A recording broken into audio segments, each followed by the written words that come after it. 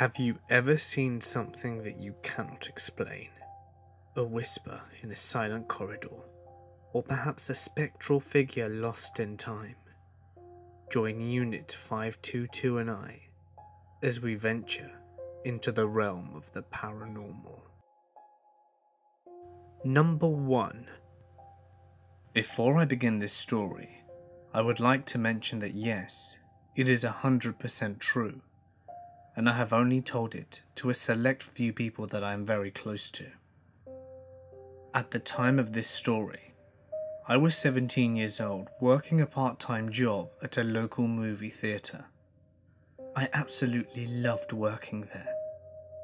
The managers were really laid back, and the employees were super fun to work with. Me and my two favourite ushers worked the same evening shift, 5:30 to 10:15, except I was the closer, so I had to stay and work sometimes until 1 AM. One day when we got to work, there was an ambulance and a big part of our lobby had been roped off. We all sat upstairs waiting to clock in, wondering what had happened.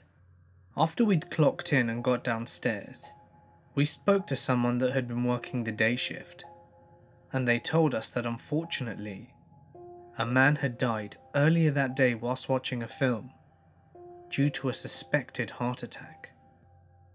The whole event freaked us out, but left us a bit curious. Deaths in our area like that weren't very common, and it was quite disturbing. Funnily enough, this happened when the movie Ouija was just about to start playing in our cinema. And this gave one of my friends the bright idea to try and use a Ouija board to contact the man that died. At first, I was very much against it, not only due to my strict religious beliefs, but also because I thought it would be disrespectful to the man. But my friends were very persistent and convincing, and in the end I'd said I'll give it a go, but if things turned south, I would be out. So a few days later, once my buddies were finishing up their shift and I was on closing, one of them went home to get the board. The managers were downstairs sitting in a different office doing their own closing routines. I rushed through mine, and then they got back with the board. When we started our session, my buddies kept asking questions, but got absolutely no response. It was a bit disappointing. Then I tried a question, and I got a response straight away. From the start, I thought it was my buddies just messing with me, but I would be proved wrong very soon. I asked it a question, "What's my name?" And it answered. Then I asked it another question, "What was the name of my girlfriend?" Again, it answered correctly.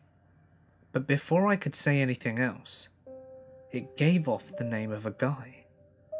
At the time, it didn't make sense, but months later, I found out that it was the name of the guy my girlfriend was cheating on me with.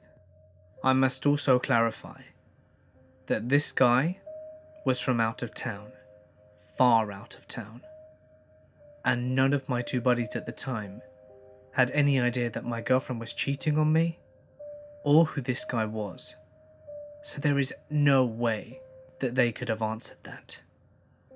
We went through various other personal questions, and at that point I was pretty convinced this thing was legit. But things only got worse. We started asking about the man who died, and the board answered our questions, but towards the end of our questioning, it began to act quite strange. Long story short, we soon found out that we hadn't gotten a hold of the man that died. Instead, we were communicating with a dark entity. And the most haunting part about this was that it only answered to me. Before we were able to finish the session though, we heard a manager walking up the stairs. We quickly hid the board and my 2 bodies hid in a closet. The manager came in, didn't notice anything, and after a quick conversation with me, went back downstairs and said goodnight. Little did I realise that we had forgotten a crucial part of the Ouija experience. We forgot to say goodbye. I actually never realised it until the very next day, and that's when things started to get bad. The next day was a Friday, and my parents had to go out of town for a softball tournament with my sister. I hadn't thought any more of last night, and around 5 o'clock, I was sitting in my living room watching The Office. It's easily one of my favourite TV shows. When out of nowhere, the mood and feeling in my house changed. It's as if all the happiness had been sucked away from me. About as soon as I looked up, I witnessed a chair from my kitchen being thrown across the room. I was in an absolute panic. I ran out of my house, grabbed my keys and wallet, and went off driving my car. I had absolutely no idea what to do, so I went to the Walmart closest to my house as it was a public space, so that I could gain composure. After about half an hour of pointlessly wandering through the aisles, I decided that I needed to get whatever it was following me out of my house and out of my life.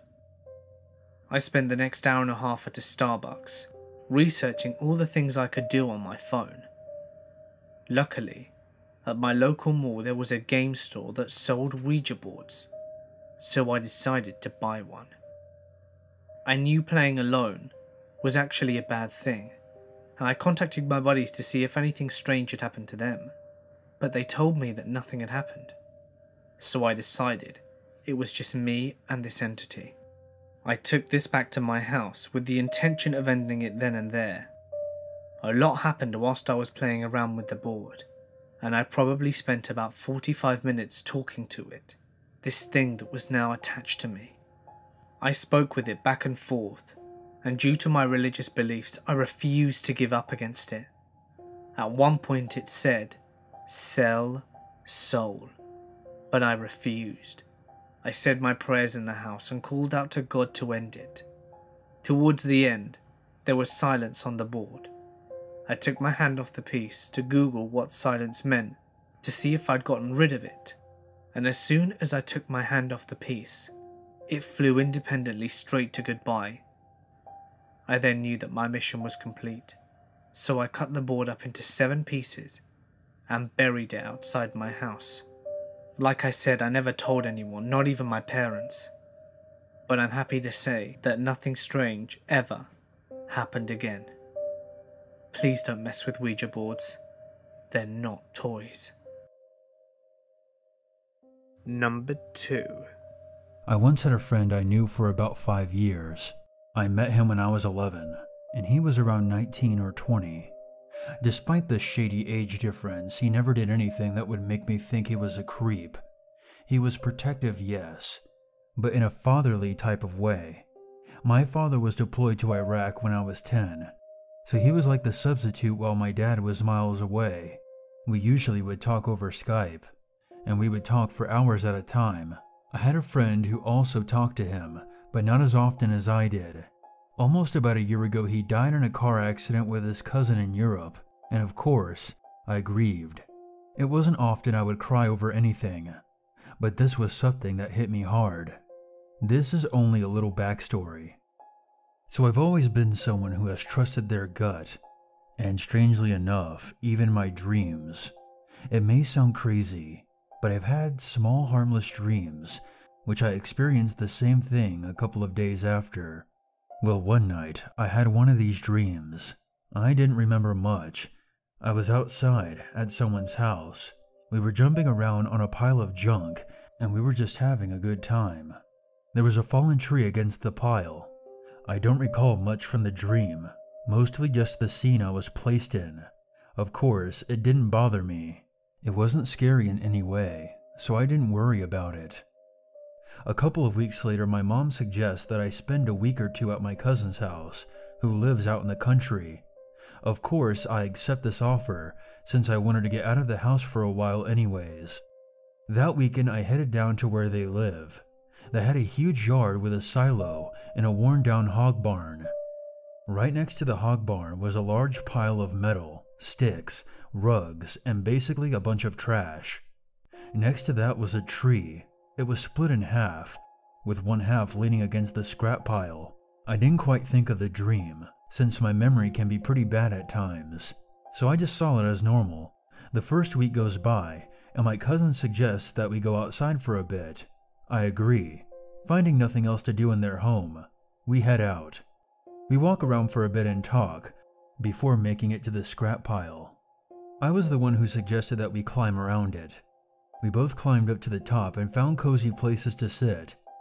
I sat on one of the branches of the broken tree, and she sat further across the pile from me on an old rolled up rug.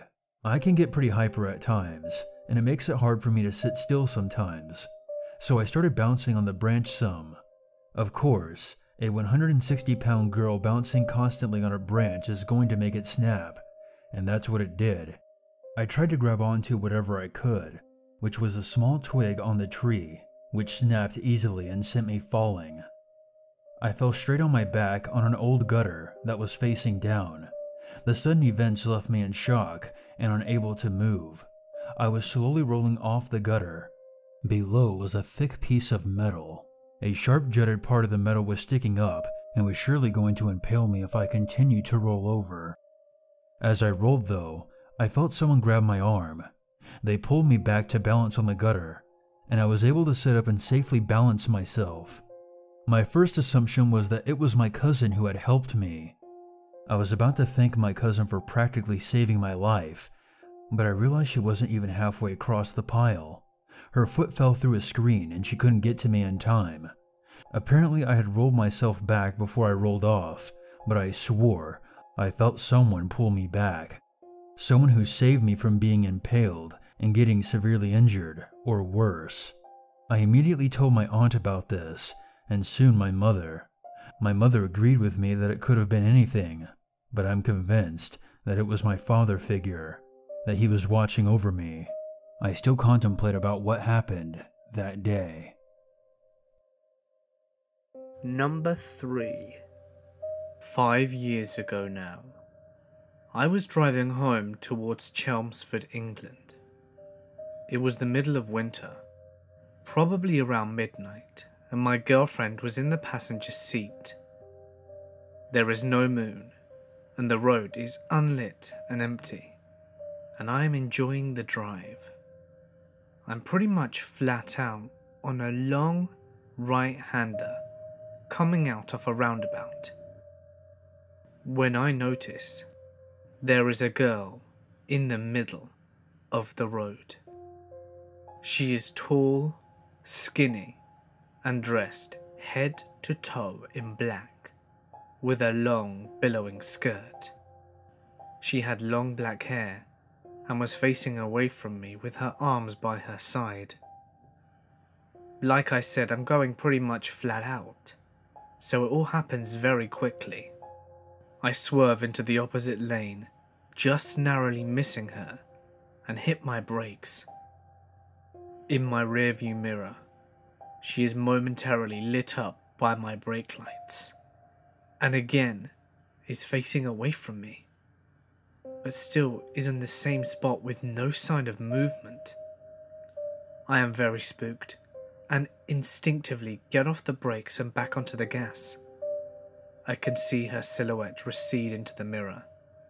My girlfriend didn't see a thing, because she was asleep at the time, but is startled awake as I swerve. I circle around the roundabout, and there has been perhaps 15 seconds since I last saw her in my mirror.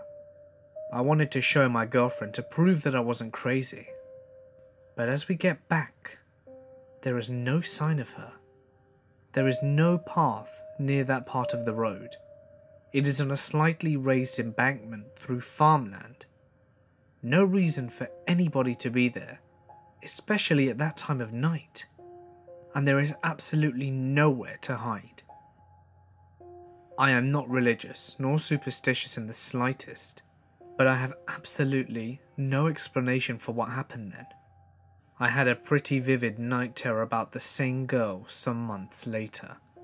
I woke up and she was tapping on the window.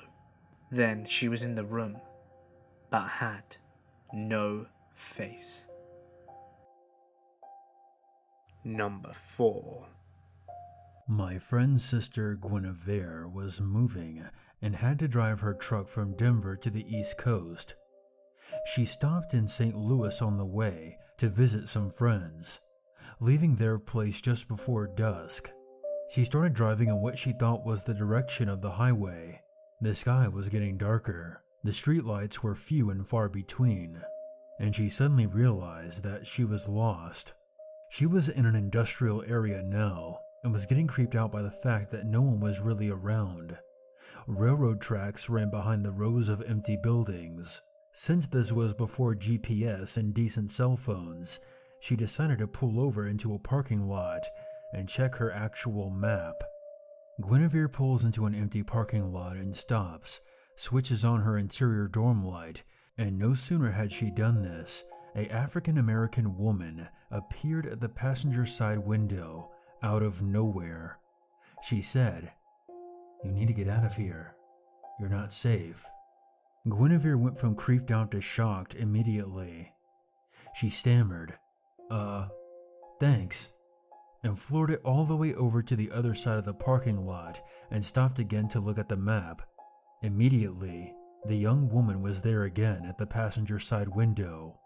She says, "You need to get out of here. You're not safe." Guinevere tore out of the parking lot and eventually made it safely to the highway. Two things that especially weirded me out.